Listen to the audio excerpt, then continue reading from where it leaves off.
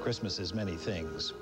It is a time for giving, a time for receiving, a time for putting away for a little while the cares and worries of the world, and rejoicing in the promise which is embodied in the birth of Jesus of Nazareth.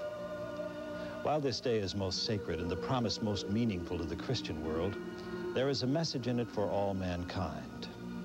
It is a message which the world never quite remembers, but has never quite forgotten. For the message of Christmas is the message of God's love. And God's love involves hope and promise for an improving future. If you were to compare our times with the time when Jesus was born, you would find great similarity. Like our time, it was a period of great unrest. It was a time when many prophets spoke with many tongues. It was a time when the problems seemed overwhelming. But into that time, hope was born in the person of the child who was to become, for a great part of the world, the embodiment of the salvation of the humankind. There is important meaning for Christian and non-Christian in his brief lifetime, because this man taught that love is the one sure source of healing for the human condition. He taught the fatherhood of God and the brotherhood of man.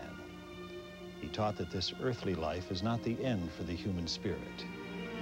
He taught that each man is accountable for his actions, but most of all, he taught the doctrine of hope.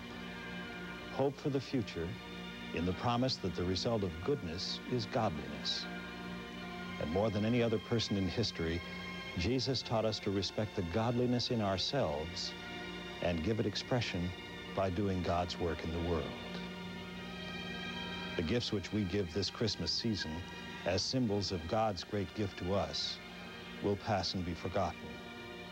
But the gift of hope, as embodied in the Christ, will live eternally. For hope is the life which springs eternal in mankind. At this Christmas season, all of us at WPIX wish you the best of the season, and the best is the sure knowledge that there is cause to hope if we will but accept the responsibility for bridging the gaps and healing the wounds in our society.